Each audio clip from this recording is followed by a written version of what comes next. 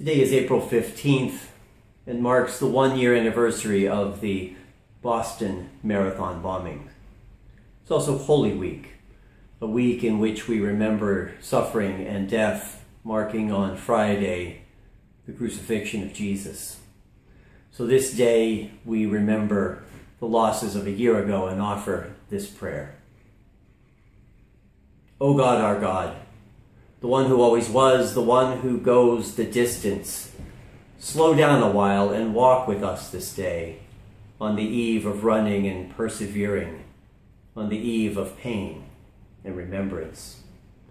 We have waited for the day when we might renew our strength and run without growing weary. But the path to this starting line has been longer and harder than we expected. It has led us through suffering, loss, anger, and death.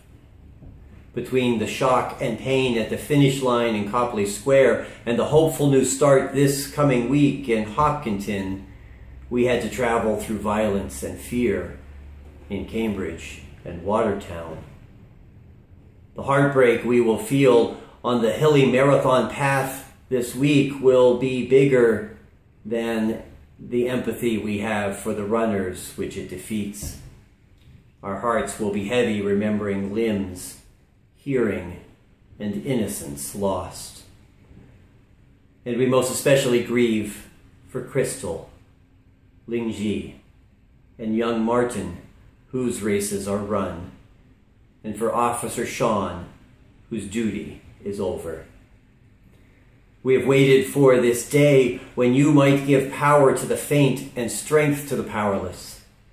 But more than that, we have waited for you, waited for even a glimpse of you, who never gets tired, who doesn't need to stop to catch your breath.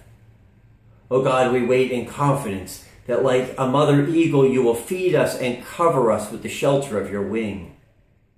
Remind us that we too are eagles, that we have wings with which to fly.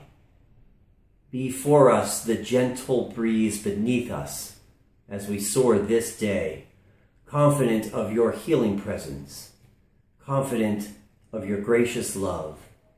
Having been forgiven, may we forgive. Having known defeat, may we savor the victory that is ours in your grace this day and in every race that is set before us. Amen.